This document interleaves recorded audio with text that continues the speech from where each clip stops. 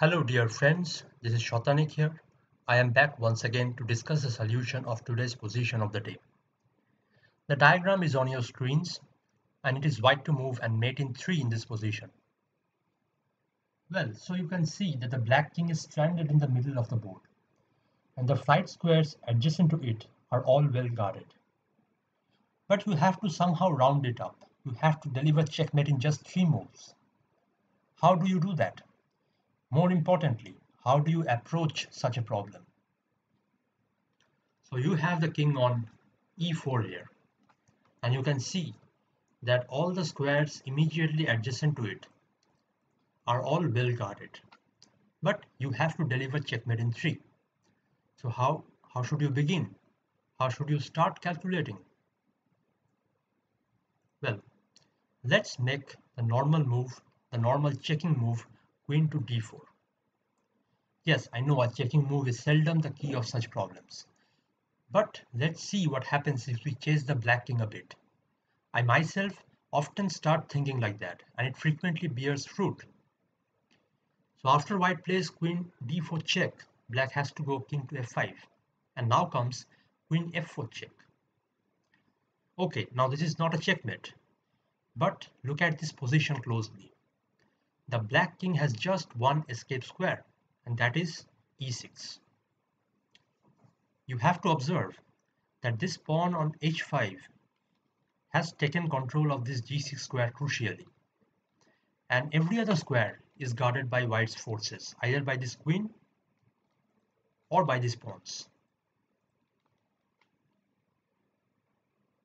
So when you see this gives you an idea that somehow if you could induce the move e7 e6, somehow if you could induce e7 e6 here before going queen d4 check, then this would be a checkmate.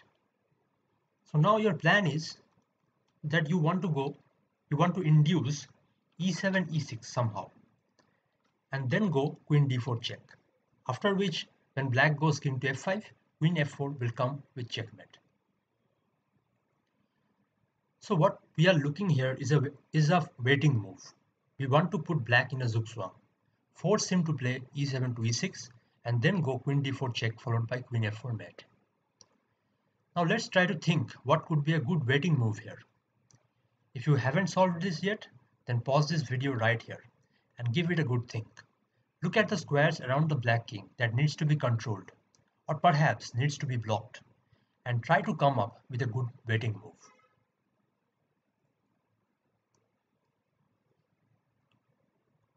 Okay, so I hope you had a good think. Now is the time for me to divulge the solution. So the key here is king to c3.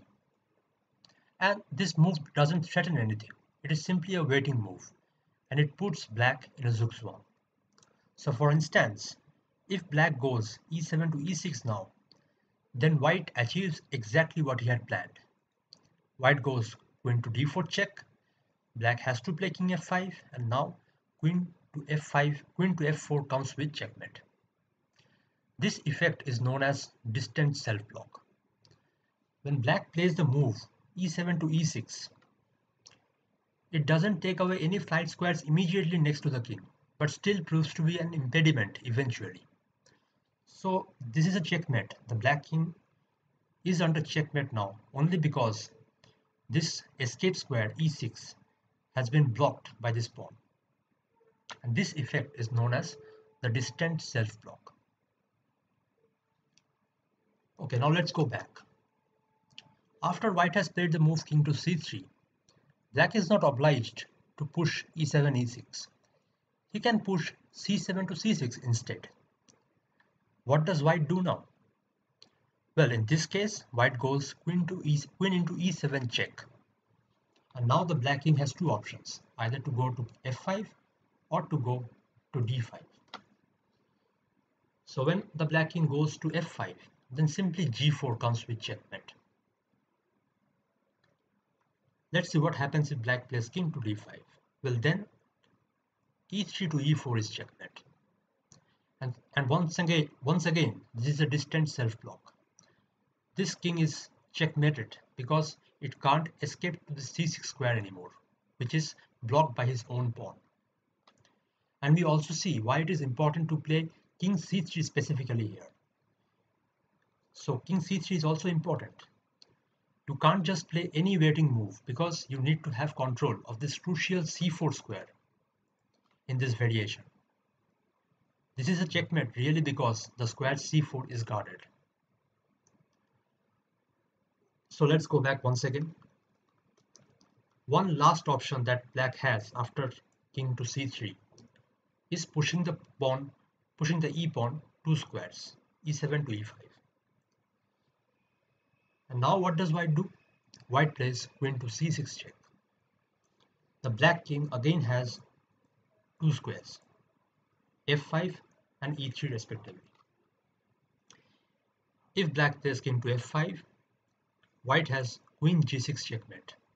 Once again we see how this pawn on h5 is proving to be crucial by defending this or guarding this g6 square. Similarly, if black goes king into e3, then queen f3 comes with checkmate.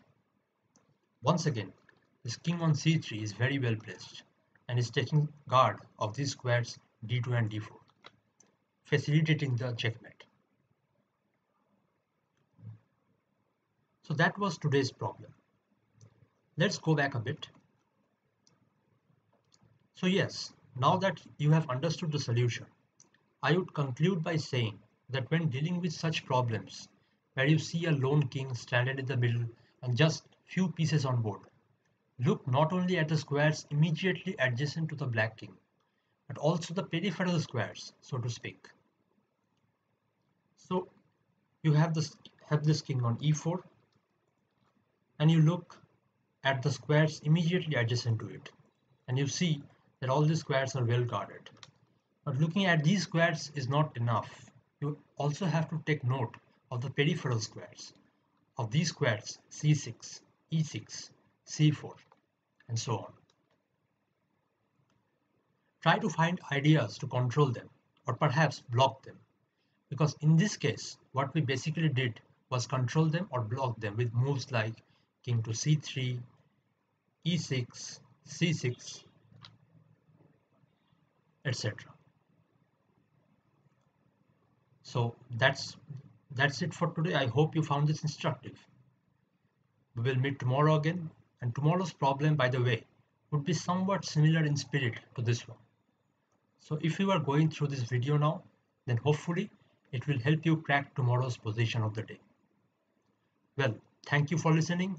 Goodbye and take care.